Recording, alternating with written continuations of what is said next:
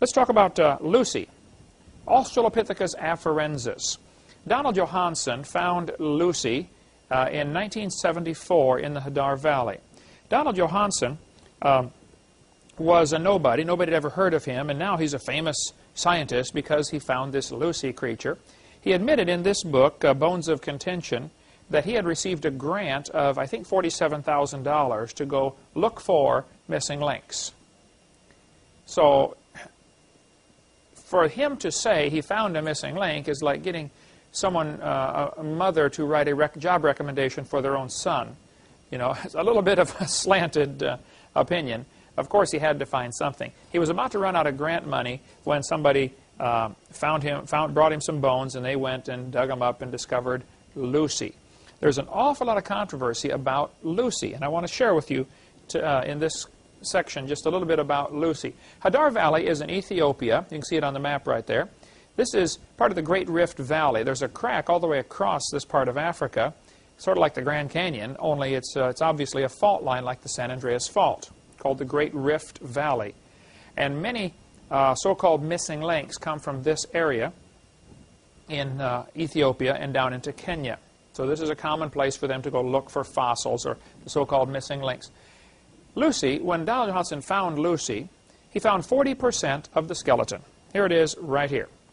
While they were digging out these bones, they were listening to a song that was very famous at the time, a rock and roll song by the Beatles called Lucy in the Sky with Diamonds, which has the initials LSD, on purpose. The Beatles were very big into drugs. We can go off on a long tangent there if we'd like. One of the Beatles' songs, as they're singing whatever the main song was, in the background you can hear, if you change the speaker over to the left or right speaker, whichever it is, you hear some people chanting through the entire song, smoke pot, smoke pot, smoke pot, through the whole song, as a subliminal effect to get into the conscience of kids in the early 70s. On one of the Beatles' record albums, on the cover of the album, they're all standing there with their suits and ties, smiling for the picture. All around them is marijuana plants.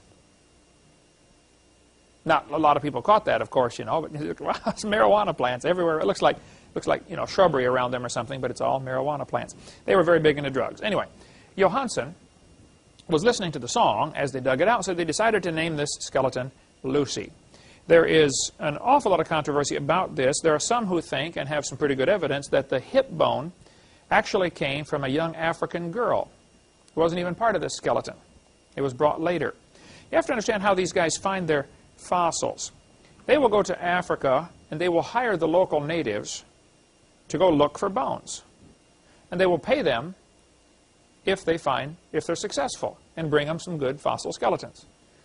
Well, in a country where the people are starving to death and any amount of money is great, you know, there's a real strong indication that they're likely to bring in anything, you know, and try to get you to buy it, you know, as a missing link. So Donald Johanson found 40% of the skeleton. This is considered the most complete Australopithecine ever found. So one of the quiz questions will be, what is the most famous Australopithecine? This is supposed to be part of the missing links for, you know, A-U-S-T-R, let's see, we better look that one up. Like Australia, comes from the root word Australia. And then the last part is afarensis, A-F-E-R-E-N-S-I-S, for Africa. Afarensis.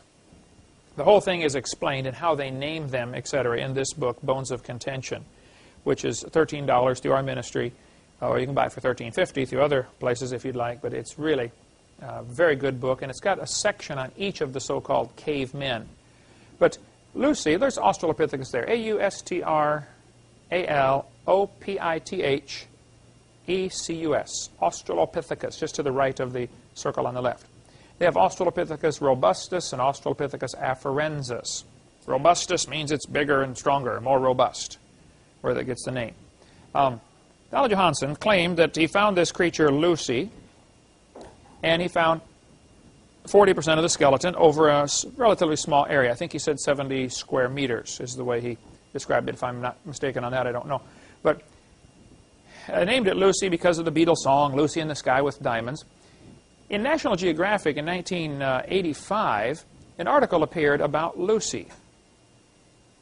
they pointed to this knee joint, the bottom part of the upper thigh bone and the upper part of the lower leg bone, the knee joint, and said this was Lucy's knee. Now actually, this particular knee joint was found a year earlier. It was found 1.5 miles away and 200 feet or 70 meters deeper in a totally different layer of strata. This knee joint, National Geographic labeled it Lucy's knee. 5 times they called it Lucy's knee.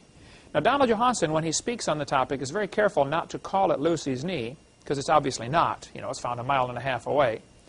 But Tom Willis of the Creation Ministry in Kansas City area has a great article about Lucy's knee joint, and we'll get you some copies of this. Lucy remains at college.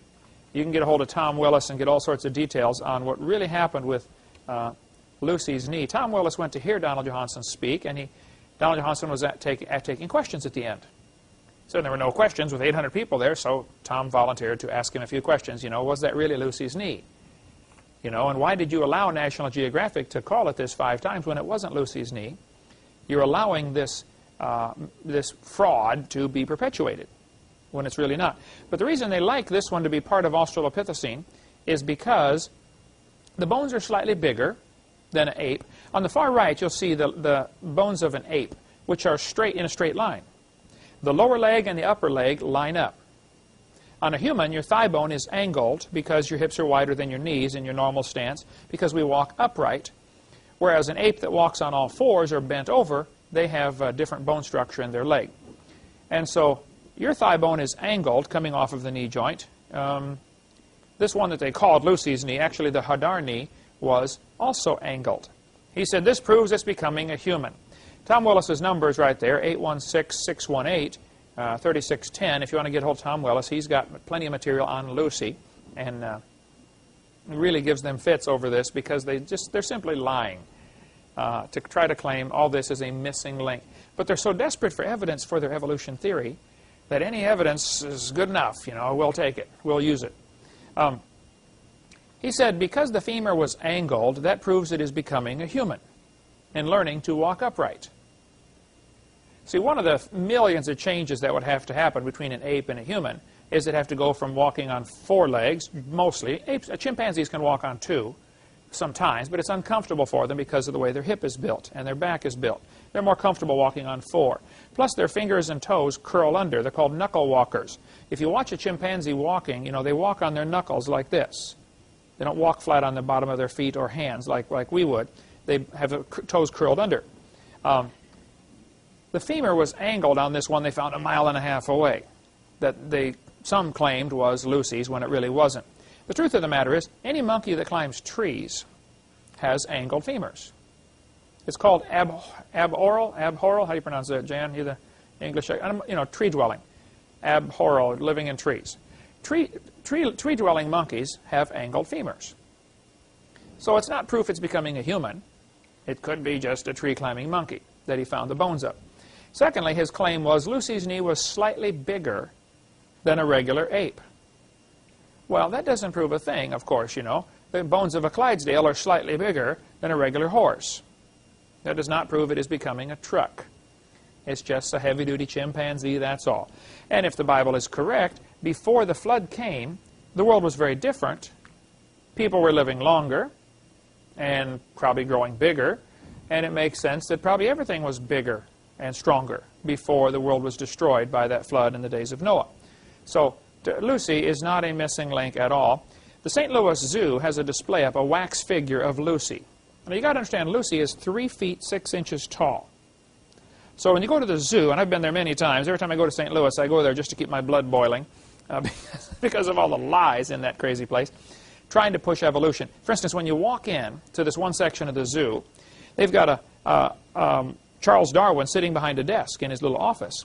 And it's a mechanical thing, and he stands up and begins talking to you about evolution. And the whole zoo seems to be devoted to pushing this one theory of evolution. Why on earth does a zoo have to talk about evolution? Why can't you go look at the animals, you know? But they think they have to use the zoo to teach the boys and girls who come about evolution, and that's what they're doing at many zoos across the country. But Actually, for Lucy, not one foot bone or hand bone was found. None. But on St. Louis Zoo's wax figure, they put human feet and human hands. No bones at all were actually found. Other Australopithecines that have been found all had curled toes. They were obviously knuckle walkers.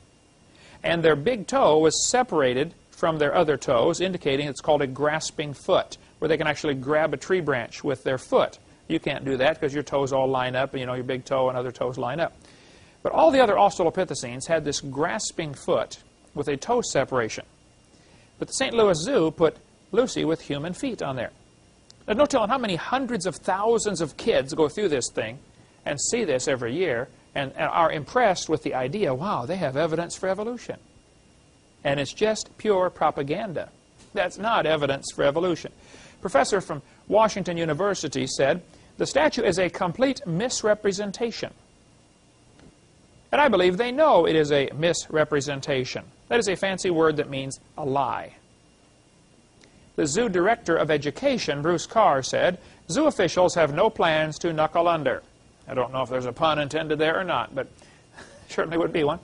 He said, we cannot be updating every exhibit based on every new piece of evidence. We look at the overall exhibit and the impression it creates. We think the overall impression this exhibit creates is correct. Now, excuse me, Bruce, what impression are you trying to get across to these kids? Are you trying to make them believe there's evidence that apes turn to humans or ape-like creatures turn to humans? Is that what you're trying to make the kids believe? Well, if you really have some evidence for evolution, I would like to see it. I'm not against evidence. I'm against lying. And this is lying. That's not evidence for evolution.